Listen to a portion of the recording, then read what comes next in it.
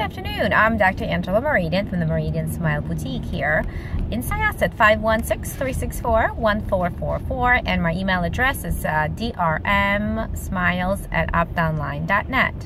And here I am, stuck in the afternoon traffic once again.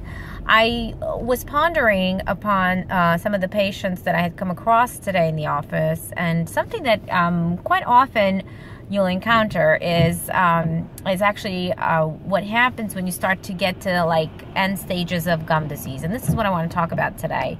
If you have been told that you need to have your tooth taken out because of gum disease, I want you to contact me and let me check and see what it is that's going on before you take the tooth out.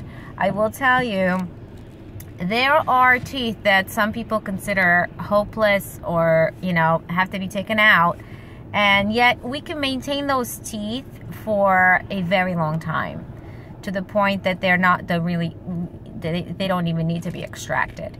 And it's something to keep in mind, because when you start to take teeth out with gum disease, it becomes like a domino effect. Then the next tooth goes and the next tooth goes, and now you have your dentitions falling apart. Before you know it, what do? Do you put implants in? Do you start to put implants in? Do you do something before then? And I will tell you, very often what happens is the teeth start to get loose, they start to hurt, so they start to open up spaces. What I like to do is take all of your teeth and kind of connect them all together so that they're acting as one unit versus individual unit. And, you know, we call that a roundhouse in our field. When you're kind of connecting all the teeth together, one tooth at a time, we place crowns and we connect the crowns. That's how the crowns are made. It's a really nice service, and it really will give you a good amount of time with your own teeth in your mouth if you wanted to keep your teeth.